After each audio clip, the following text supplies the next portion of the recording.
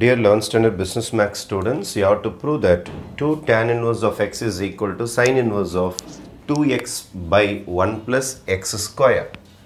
நான் என்ன பண்ண போறேன்னா let tan inverse of x is equal to ஏதாவது ஒரு ஆன்சர் எடுத்துக்கலாம். tan inverse of x ன்னு பார்த்தீங்கன்னா உங்களுக்கு ஒரு ஆங்கிள் தான் வரும். அதனால சும்மா ஒரு θ அப்படின்னு எடுத்துக்கிறேன். tan inverse அந்தாண்ட அனுப்புறீங்கன்னு வச்சிங்களேன் x is equal to tan inverse அந்தாண்ட போச்சுன்னா tan θவா மாறிடும். அப்போ இதான் x உடைய answer x is equal to tan θ. இது அப்படியே பத்திரமா இருக்கட்டும். அதுக்கு அடுத்தது நான் மல்டிபிள் ஆங்கிள் ஃபார்முலா கிட்ட போகிறேன். மல்டிபிள் ஆங்கிள் ஃபார்முலாவில் sin 2θவுக்கு tan வச்சு ஒரு ஃபார்முலா இருக்குது. என்ன ஃபார்முலானா 2 tan theta by 1 plus tan square theta அப்படின்னு ஒரு ஃபார்முலா இருக்குது. sin 2 theta இருக்குது. இது மல்டிபிள் ஆங்கிள் ஃபார்முலாவில் இருக்கும். 2 tan theta by 1 plus tan square theta. இது நீங்கள் ரீகால் பண்ணி ஆகணும் multiple angle ஃபார்முலாவிலிருந்து. sin 2 theta is equal to second எக்ஸைஸில் இருக்கும் 2 tan theta by 1 plus tan square theta. அந்த ஃபார்முலாவை நீங்கள் கொண்டு வாங்க. அந்த ஃபார்முலா நீங்கள் கொண்டு வந்துட்டீங்கன்னா ரொம்ப சிம்பிளாக இந்த சம் முடிச்சுக்கலாம். எப்படி?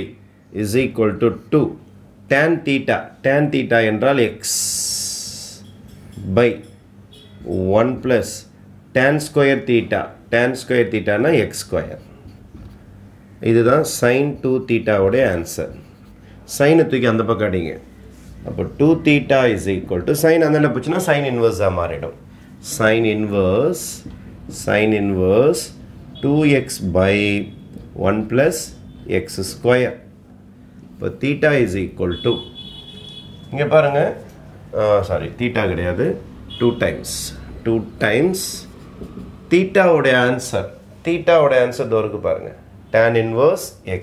இப்போ thetaவுக்கு பதில் நீங்கள் யாரை போடணும்னா tan inverse x போட்டுக்கணும். இந்த பக்கம் என்ன இருக்கு பாருங்க sin inverse of 2x by 1 plus x square.